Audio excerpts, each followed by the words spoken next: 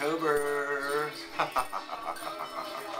It's one of Saito Tink's Halloween creatures that she made last year. I love this. This is Mr. Caruso. He's great.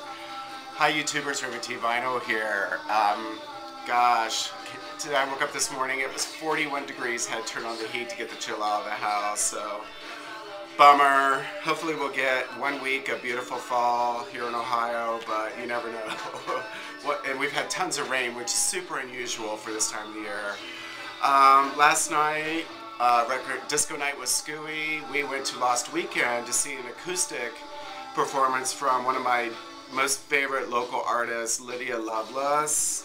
She's great. She's she writes the most beautiful lyrics. She did sign my album.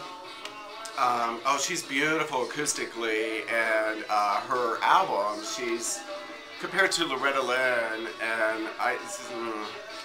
and she's more rock and roll live.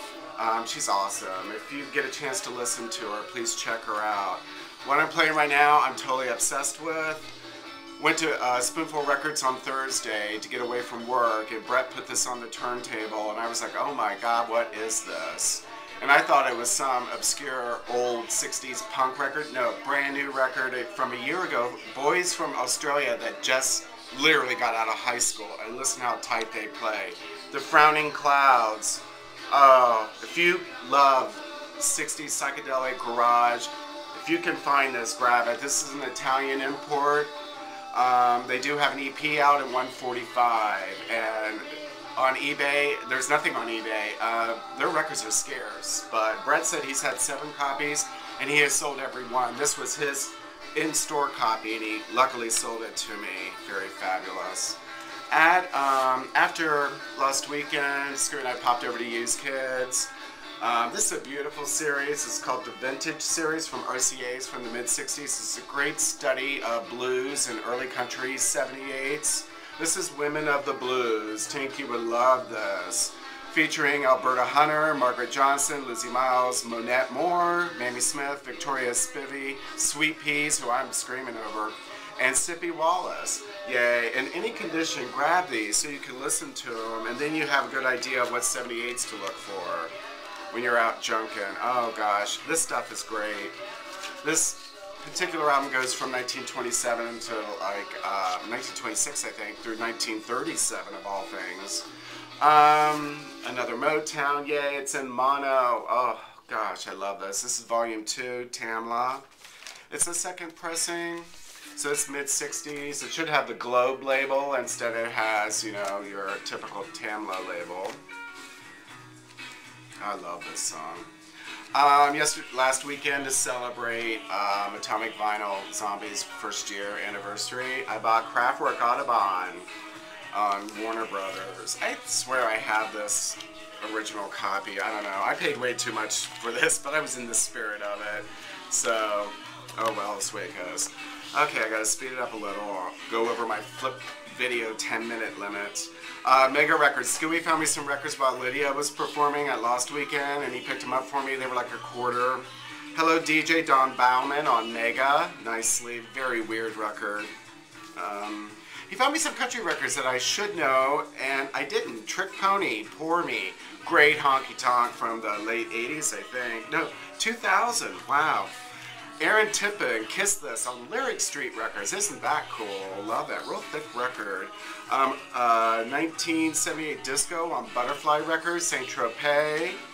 One More Minute, stunning copy. And he said the MCA sleeve is correct on this because MCA bought Butterfly Records. Ugh. I don't think it looks very pretty together. Justin Timberlake, 2002 45. Oh my god. Like I Love You, great record. Justin is so awesome. I can't wait for a new album. Jimmy Ruffin, Hold On To My Love, 1980 RSO. Yay, Keith Whitley and Lori Morgan, Till a Tear Becomes a Rose. Oh my gosh, I miss Keith Whitley. God, he was so good.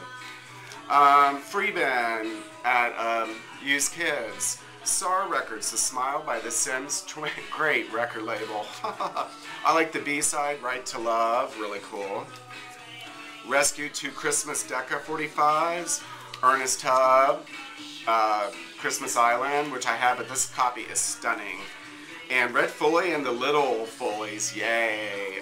Frosty the Snowman and Rudolph the Red-Nosed Reindeer. Both of these songs have been on past Christmas CDs, but I will post Frosty playing on a vintage player this holiday because it's just adorable how they do it. Oh, it's wonderful.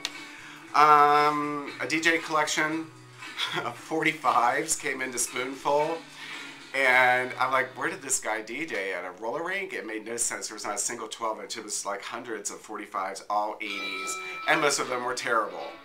But I picked up a couple. Arista, The Blues Man by Alan Jackson. Check it out, Queen, Princess of the Universe. And look, it's Starine. I have never seen a capital Starine record.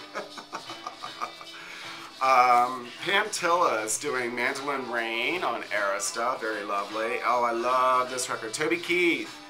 I'm so happy I Can't Stop Crying on Mercury. Oh, I love this period of Toby Keith. I hate his stuff today. It is dreadful. But man, he used to write really good songs, and I hope he goes back to it someday. Fantastic. And this Cheeseball record, Claymation, Christmas Celebration, Rudolph the Red-Nosed Reindeer, with the grapes. I don't remember what they were for, raisins or something, I don't know. On Atlantic. So that's it for Raymond T Vinyl. A big night tonight. It's a Halloween gallery hop. And they're also lighting a neon sign, my neck of the woods, that has not been lit for over 30 years. It's been restored, so I'm real excited to see that, and I do want to have footage of that to share with all my friends. So, happy fall, happy Halloween early, and I'll dig out some Halloween records to share with you, and play a record today.